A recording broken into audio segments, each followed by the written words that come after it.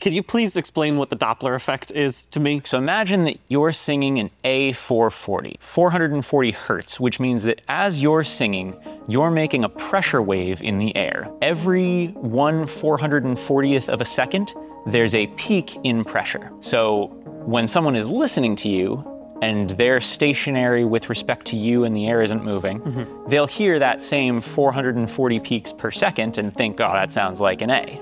And what happens with the Doppler shift is, as you're moving towards each other, those pressure peaks get a little bit closer together, making the frequency that you hear sound like a higher note. Gotcha. So the wave is getting squashed, and it makes those peaks hit faster, which makes you think that it's a higher frequency. That's exactly right. And it is. It is a higher frequency. Even if I use the Doppler effect, I am still going to be singing a high C to the person that's listening to me. I think science would agree that you're singing a high C.